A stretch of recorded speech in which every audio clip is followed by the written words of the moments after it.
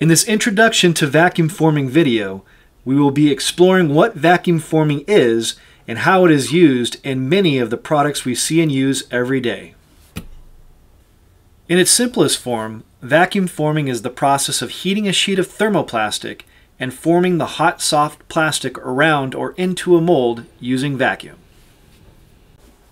Vacuum forming can quickly produce a multitude of different products, a few of them being shown in this video. Compared to other fabricating techniques, vacuum forming is miles ahead in regards to speed of production. For example, a 3D printed part could take hours or even days to produce, while the same part could be made in mere minutes with the right vacuum forming equipment. Much, if not all, of the packaging we use daily was more than likely vacuum formed on a high-speed inline former that can produce thousands of parts per day. If you look around, you will spot a variety of vacuum formed parts.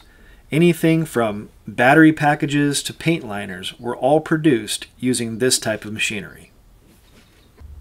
While vacuum forming has been around for over 60 years, the value and amount of products being produced is always growing, and the demand for innovative vacuum formed commodities has never been higher.